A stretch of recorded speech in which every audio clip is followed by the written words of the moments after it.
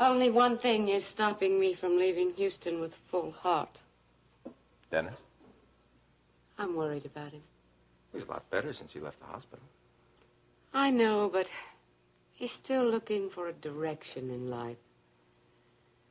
If Alex were alive, he'd be able to help Dennis so much more than I can. Poor Dennis. He never really got to know Alex, and Alex was his father. Let him have his head, Iris. He'll find his way. It's so hard. Dennis is all I have. There must be something I can do to help him.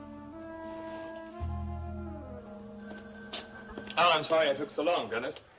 I had to get my notes on the orphanage story to the producer before they did the final cut. Dad, you don't have to apologize. I mean, I've been around the studio long enough to know it's always last minute to deadline.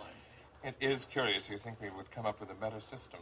Well, I don't think there is a better system in the news business. Well, I suppose not. Well, where would you like to go for lunch? Well, I have a craving for Mexican food. Oh.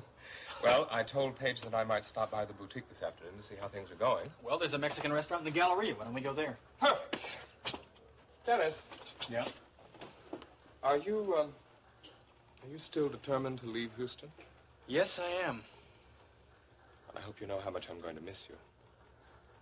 Well, I'm going to miss you too, Dad. It's something I have to do. I understand. But I don't think you should leave without a plan.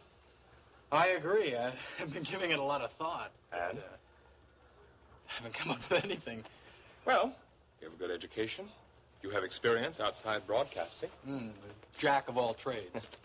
Well, you've been in art and engineering. You could try your hand at one of those things again. Well, I'd like to stay in television journalism. Well, you're good at it. Well, it's what I enjoy most. Well, let's go to lunch, talk about it some more. Good idea. Coming over. Well, I was going to drop by anyway. Any particular reason? Because I like you. How are things for the foundation coming along? These are some of the brochures the foundations have sent me. Oh, very interesting. It's fantastic. I've been doing a lot of research. Setting up this foundation isn't going to be easy. Yeah, well, you'll do it. I'm not so sure. Grant will help. Grant has already helped. He put me in touch with a lawyer who specializes in such matters, but Grant isn't going to New York with me. I could really use help on a permanent basis. I have a feeling I know where this is headed. I think you're the most natural choice to help. Now, Mom... Then the foundation would really be a family affair.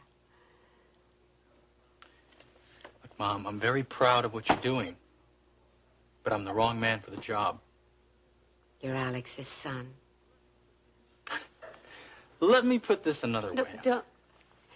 Don't answer now. Why not? Just give it some thought before coming to a final decision. The answer is no. Please. Look, I meant what I said about standing on my own 2 feet, Mom. That's something you're going to have to understand.